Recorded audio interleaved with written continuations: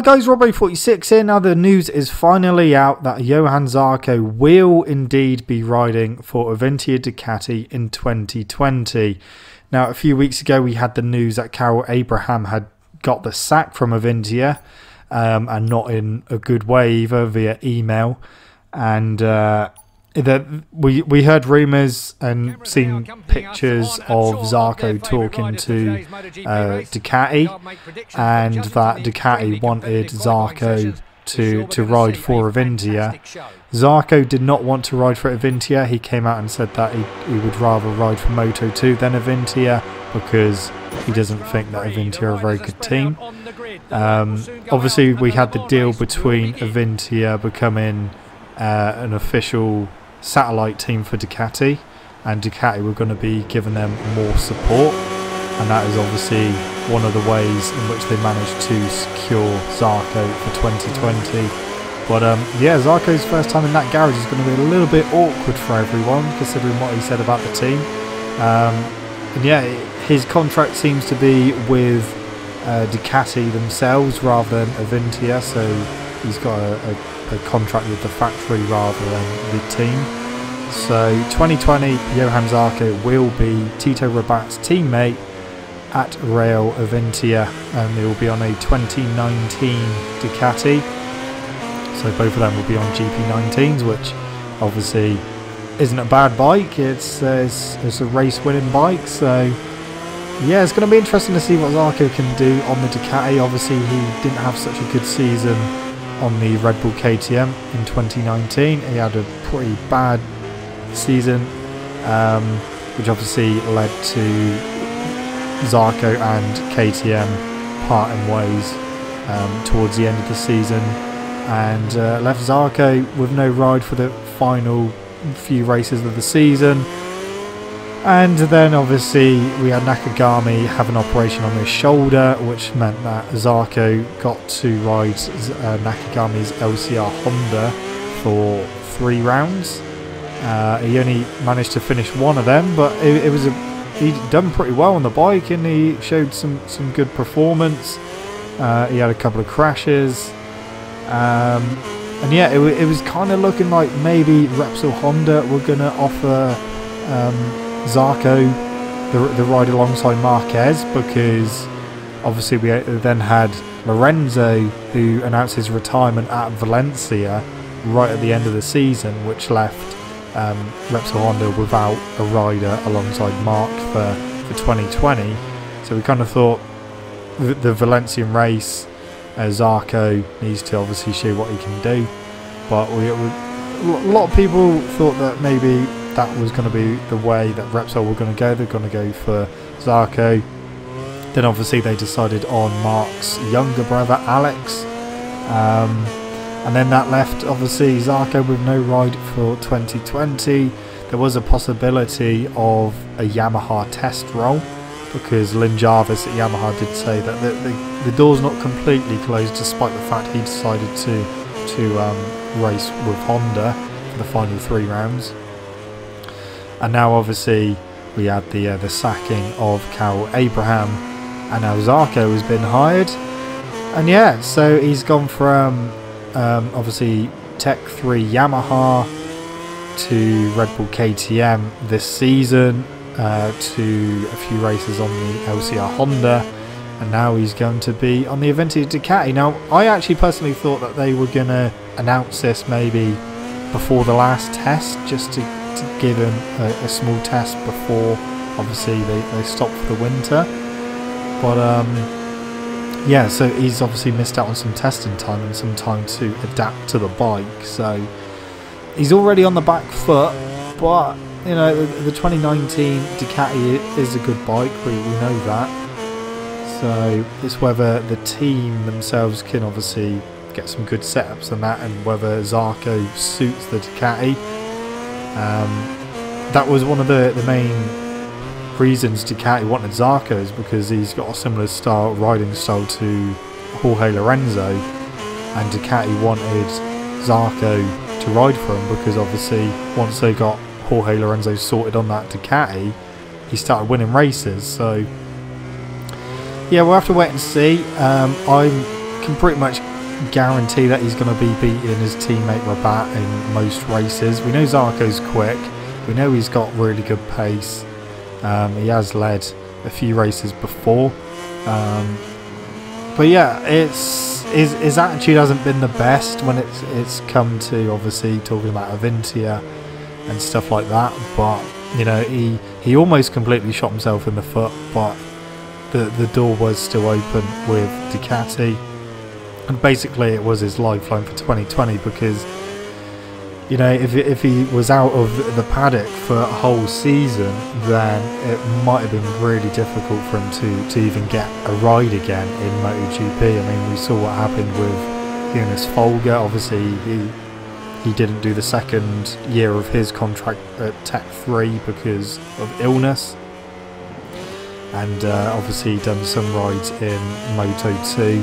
But yeah, he's obviously not coming back to MotoGP at this time, but yeah, you know, he's been out of the paddock, so his name hasn't been around for a little while. And I think that Zarco, if he hadn't got the contract at Avintia Ducati, I think yeah, it may have been almost like the last we saw of him, unless he managed to get a ride in Moto 2. But obviously, in a way, that's obviously a step backwards in terms of obviously class and level. But yeah, it's going to be interesting to see what happens next season, what he can do on that bike. I do hope he does well because, like I said, he is a quick rider. I just think that he needs to kind of, you know, just concentrate on his riding a bit more and his racing a bit more, and not worry about other things or say things in the heat of the moment. Maybe think a little bit more about what he's saying. But yeah, he's got another chance, possibly his final chance in MotoGP. Like I said, he's got his contract with Ducati, so he's obviously hoping to have a decent 2020. He's already said he wants to be obviously within the top 10, and then hopefully if he does that and he proves that he's still quick, then maybe 2021 he'll either move to Pramac Ducati or maybe even the factory team. Just depends on how it goes next season. Let's just hope he completes the season as well, and the team managed to give him a good bike and stuff like that. So it's going to be interesting 2020. Obviously we've got Alex Marquez at Repsol Honda, and now we've got Johan Zarco, who was without a ride, and now he will be riding for Real Avintia. So that is pretty much it. Obviously we've got a race going on in the background as Zarco at Le Mans. So yeah, another new bike for Zarco to try and adapt to, and let's hope he has a bit more success on the Ducati than he did on the KTM. I mean, when he got on the Honda, he was already pretty much quicker than what he was on the KTM, so it's definitely the fact that he just did not gel with that KTM, and yeah, he just wasn't getting on with it. And obviously the worse it was getting and the slower he was going, you know, he just wasn't really putting in as much effort because he was kind of thinking, well, I'm not going to push because I'm not really getting anywhere. So obviously his performance dipped and that and tailed off, and that's why he obviously parted ways from KTM. But you know, on that Honda, he did go pretty quick. He was quite impressive on the Honda, apart from obviously the 2 crashes and the 2 races and only having the 1 finish, but he was still pretty quick. So yeah, I think maybe the Ducati might suit him a little bit better, but we'll have to wait and see. Let me know down in the comments, guys, what you think about Zarco riding for Avintia Ducati in 2020. But anyway, guys, I'm going to leave this here, so thank you so much for watching. Don't forget to leave this video a like if you enjoyed it, subscribe to my channel for more content, and I shall see you guys in the next video. See you!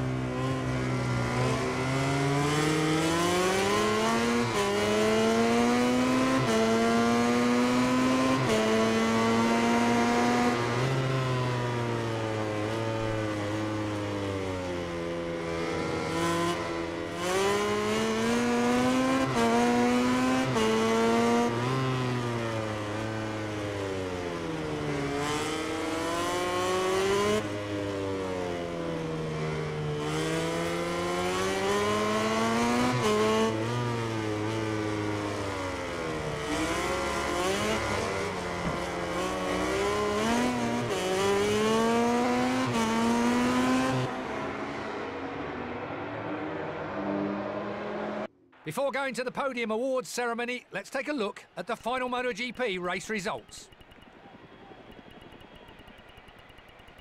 Undoubtedly, it was a perfect day for him. In addition to the victory, his position also earns him 25 priceless championship points.